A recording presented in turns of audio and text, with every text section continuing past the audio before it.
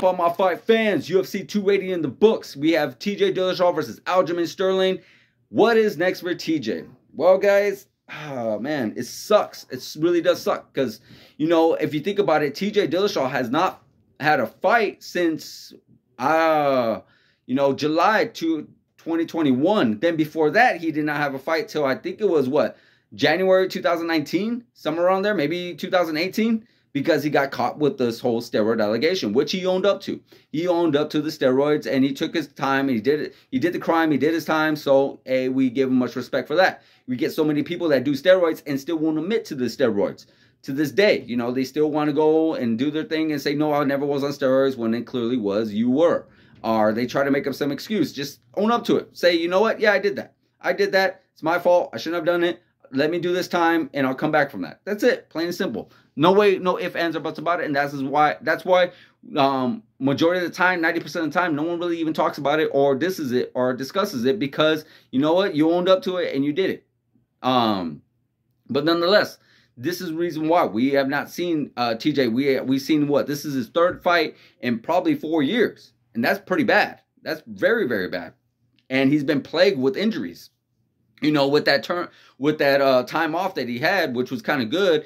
Well, I should say suspension. He was able to get some shoulder surgery, and then in that Sandhagen fight back in July 2021, he tore his ACL, so he was out for another year. And now here we are with this fight. He dislocates his shoulder again, so now he's going to be out for another year, possibly even longer, because this is, or who knows, maybe it's not even that bad of a surgery. Maybe it's not even a surgery at all. Maybe it's just a small dislocation. Could take a couple of weeks to heal. Who knows? Maybe it could be that. But we do know that TJ Dillashaw has had surgery on his shoulders, and he is getting older. So as you get older, you become more injury prone, and it becomes a little bit harder to heal from some of these injuries.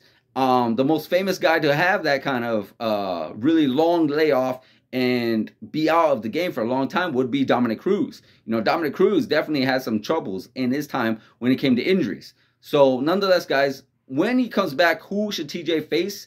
I mentioned this in a previous video. I would love to see him against Peter Yan, because I believe those two styles would match up perfectly. They both about the same height, both about the same frame, both got extremely great boxing, both got extremely great wrestling and great takedowns and such like that. So these guys match up like to the point. And I would not want to see this in a 3-rounder. I would love to see this in a 5-rounder, because I believe these guys got cardio for days. You know, TJ Dillashaw is a really great bantamweight, all things considering, with the whole steroid allegation. But nonetheless, I still would love to see it. I still would love to see how he does against Peter Yan, because Peter Yan, regardless of this loss, you know, you got to think about that. Peter Yan has not lost in a way where it's like, oh my God, you know, I don't think he's going to be the same. Peter Yan has just lost some close, very razor-thin close decisions to the champ, and now a rising up-and-comer, Sean O'Malley. Or we could see a possible rematch with Sandhagen, which I would not mind either. You know, that fight could have gone either way. I don't think TJ would be too keen on doing that, just due to the fact of how difficult it was. Possibly a Chito Vera. That could be another one potentially. But then again, you guys, you got to consider this. You know, he is out for a very long time. He is going to be out for a very long time, possibly. And if he is out for a very long time, then maybe we could see a possible Dominick Cruz or somebody in the more lighter end of things. You know, let's not let him go against, you know, all these great lions that are right now on the top 5. You know, you got some really great competitors. They're all trying to be champ right now. So let's maybe let us get his groove back. Let him stop getting so injured, you know, so injury prone. Maybe face possibly a striker, not someone that's going to take him down, because he got his shoulder popped out in the takedowns, you know. But then again, guys, we got to remember he wasn't too keen on warming up in the back room. You know, he was injury prone then. Right there, he was already injured. He didn't get injured in the fight. He was already injured. And I believe they healed it.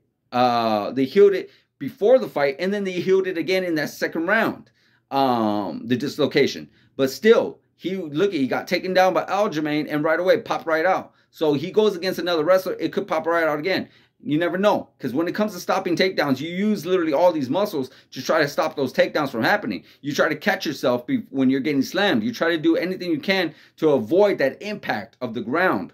And you know, stuff like that can eventually end up happening. So what I would consider is TJ taking some time off again and healing again and possibly taking a more lighter opponent somewhere in the top 10, possibly a rematch with Dominic Cruz. That would be a fun fight. If Jose Aldo just so happens to come back, that'll be somewhat of a fun fight as well. So I definitely would love to see what happens with TJ. TJ's a great fighter, great for the sport, great for this division. So I definitely would love to see what happens next for TJ.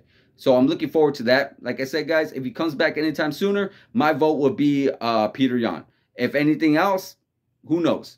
But let me know who you guys think in the comments, guys. Like, subscribe, hit that notification button, guys, and I'll see you guys in the next video.